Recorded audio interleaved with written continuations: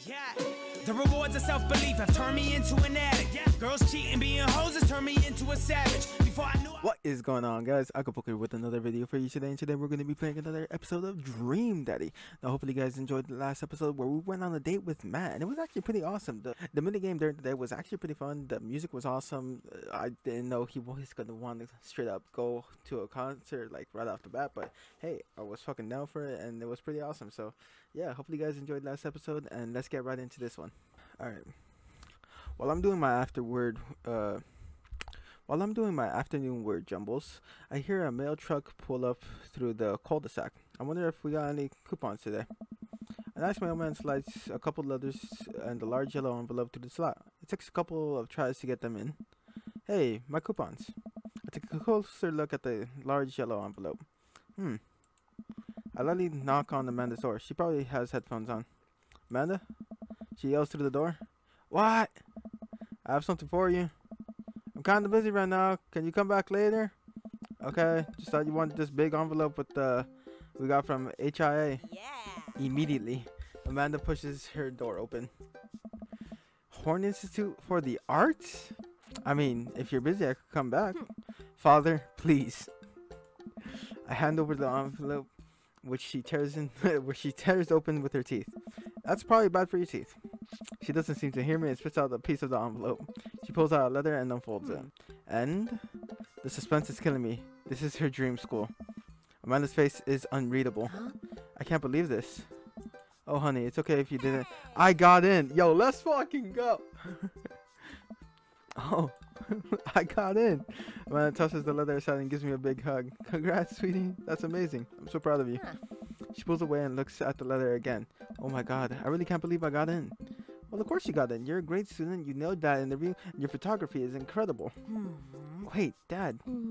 I know this one's really expensive and it's so far away. I think for a moment. HIA was one of the more expensive schools that Amanda applied to. But I know she's had her heart set on it for the longest time. It'll be tough. We're gonna make it work. Really? Of course. Amanda hugs me again. Thanks, Dad. Okay, sweetie. We're celebrating tonight. Dinner, your choice, wherever you want. Yeah. Wherever? Alright. Oh, God.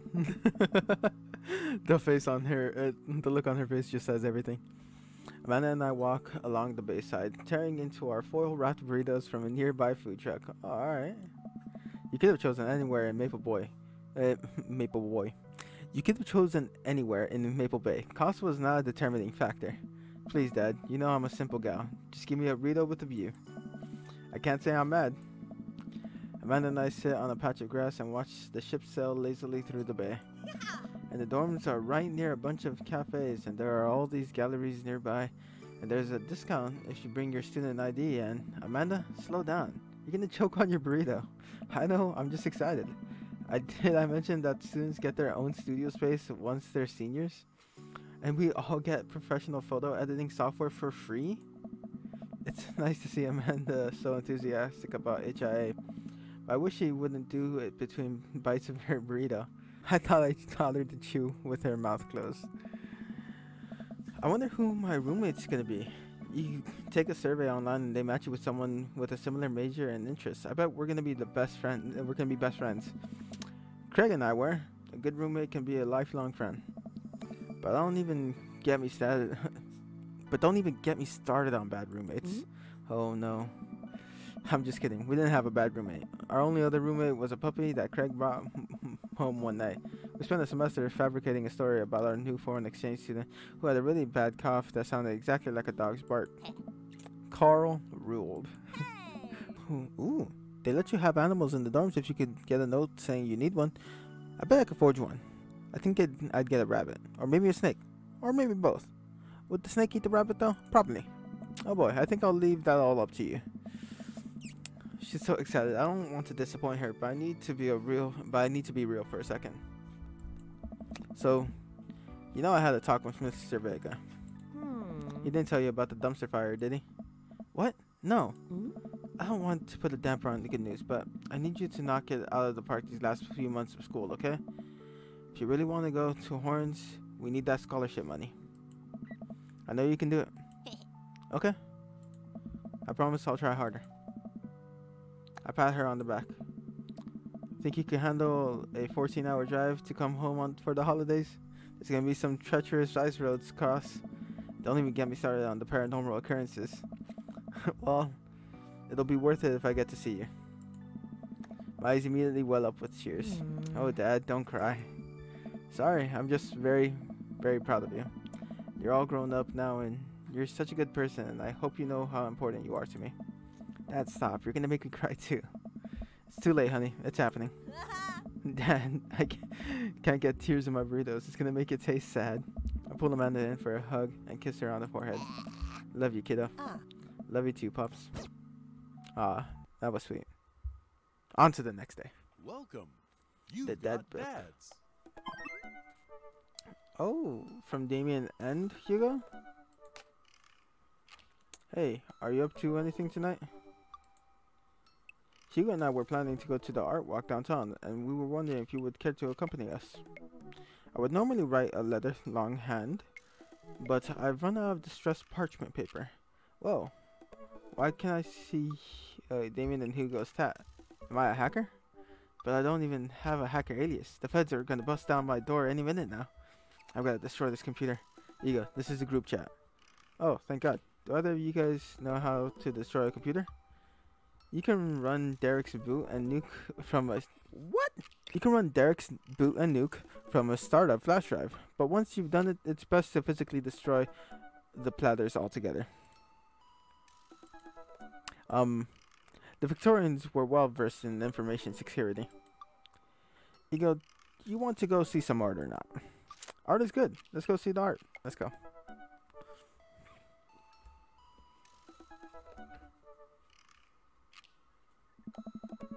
Damon and Hugo invite me to the monthly art walk downtown in downtown Maple Bay. I've never really been to one of these before, so I'm not quite sure what I'm in for. I think I'm here a bit early. I don't see Damien and Hugo around anywhere, and I feel just a little uncomfortable standing among all these fancy art people. Hugo? I turn around. It's Joseph. Joseph, what are you doing here? Joseph scoffs at me. What am I doing here? How could you ask me that? I'm obviously a huge art, appreciator, aficionado. Oh. Okay, fine. Damien invited me to this art walk thing. I'm guessing he invited you too. Yep, admittedly a little out of my depth here. Thank God. I thought I was gonna be the odd one out. Are you allowed to say that? Say what? You know, thank God. Yep, I actually get double points when I say it since I'm a minister. Wow. Oh. The points get you into heaven. That's how it works.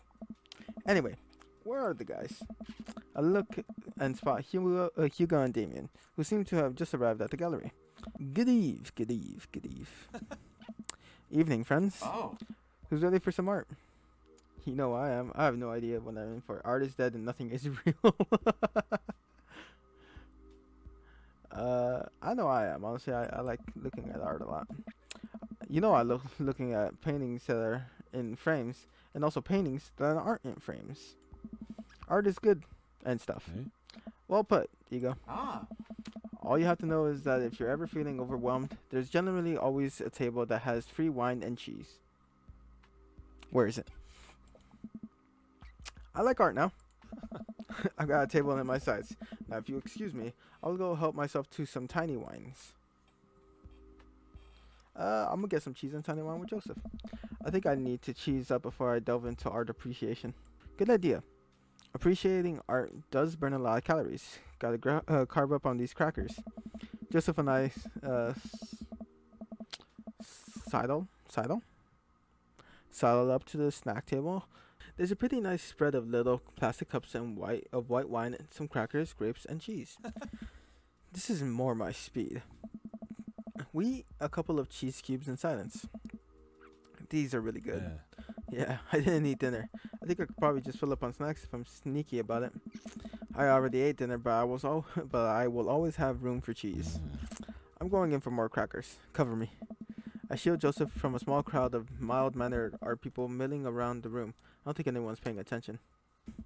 We should probably get back to Damien and Hugo. Right, let me just fill this cup with cheese first for the road. Road cheese? Yeah. The best kind. Let's go. We leave the first gallery and walk a few minutes before we reach another one. This gallery is a bit more crowded. Huge paintings of, I'm not even sure, hang on the walls. Oh jeez. What am I looking at here? This is abstract art. I think the more important question is, what does art mean to you? I stare at the painting, concentrating as hard as I can on its meaning.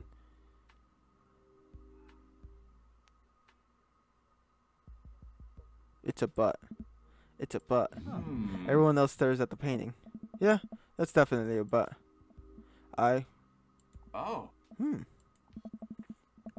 While a valid assessment, I feel like the artist was trying to make a different statement. Probably how much he liked butts. You are servants of the Lord. We're all God's creatures, even butts.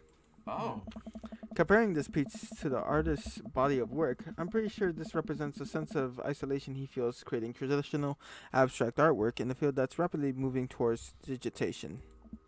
Wow, how do you figure that? That's what it says on the placard.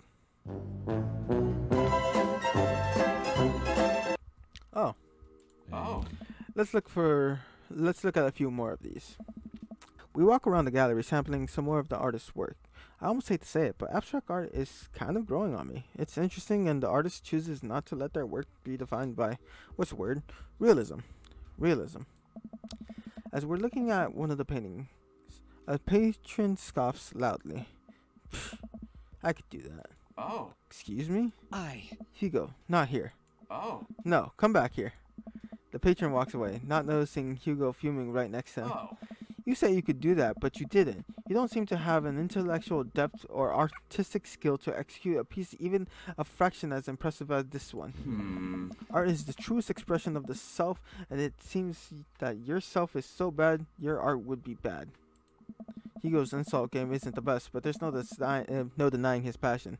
Damon is holding him back at this point. Friend, he's not worth it. Hugo manages to cool down. He smoothes his jacket.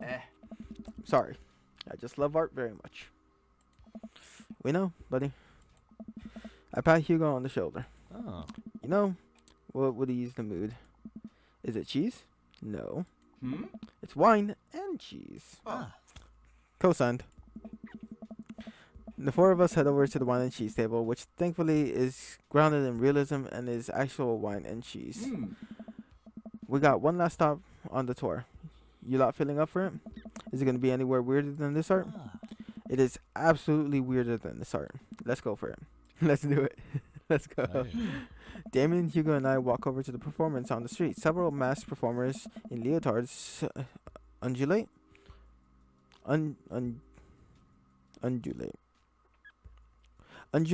wildly on the ground, screaming both at each other and us.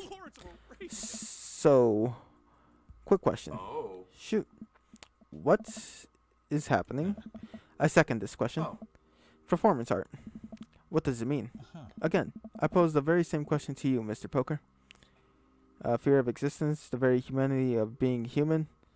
They really like screaming. But what do you think they're trying to say? I believe it's less about what they're saying and more about why they're saying it. I think there's something special about performance art. With almost every other form of art, music, painting, photography, the artist uses their medium as a conduit for their emotions. With performance art, the medium is the artist. It's the purest expression of raw human emotion. It's art as catharsis. Or its art is catharsis. I don't know. That's beautiful, Damien. So what you're saying is, if I start making really loud foul noises right now, it's art as long as I really mean it? Damien fixes him with a hard stare. I was gonna start making fart noises, but based on the look on your face, that joke isn't gonna play well with this crowd. Wise. We watch the rest of the performance as earnestly as we can and clap politely after the dancers scream their way off stage. Phew, I think I'm all arted out. Agreed. We all decide to walk home together. We will make our way back to the cul-de-sac, tiny wine and tiny cheese sloshing around in my stomach. I think what I've learned tonight, and not just what I've learned about art, which was nice and extremely informative. But what I've learned tonight is that when you put a bunch of tiny wine and tiny cheese together, it eventually becomes regular wine and regular cheese, followed by too much wine and too much cheese. Oh. The tiny cheese lulled me into a false sense of security. I felt safe with the tiny cheese. Wax wings too close to the sun. Cheese wings, those would melt in the sun too, and I feel like it's more appropriate imagery. Plus, it'd be delicious. A nice... I don't know these words, man. I gotta look shit up. A nice amentholator, possibly. Amenthalator? Amenthalator. Hey, if you guys were painters, what would you paint? I actually dabble in oils. I mostly paint landscapes. I'm not very good, but it's a nice way to pass the time. I think I would focus on personal portraits of people in unique professions, like, for example, luchadors. I think I'd paint boats, seascapes, maybe some lighthouses, mostly boats. Really? Hey! Yeah, I'm surprised you're choosing boats in favor of long history of religious imagery and artwork. What? Boats are cool. What about you, Ego?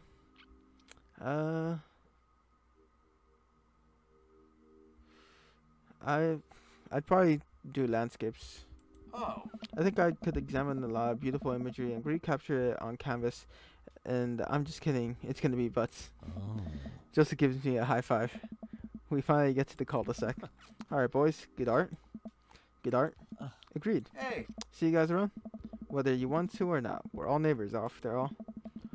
I had inside to deal with my inevitable cheese over.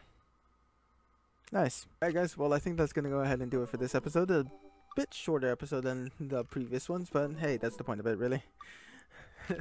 But yeah, I enjoyed going to see art with the guys and, you know, seeing all the dad jokes, or not dad jokes, but like butt jokes. But yeah, hopefully you guys enjoyed this episode. It was a little more tame than last episode, but all the same nonetheless. And hopefully next time we can go on a date with one of the other guys and, you know, get to know each other a little bit more. But yeah, hopefully you guys enjoyed. Remember to like, comment, subscribe. The link to my Twitch is in the description below. Go ahead and follow me over there. And yeah, until next time, guys, I'll see you later.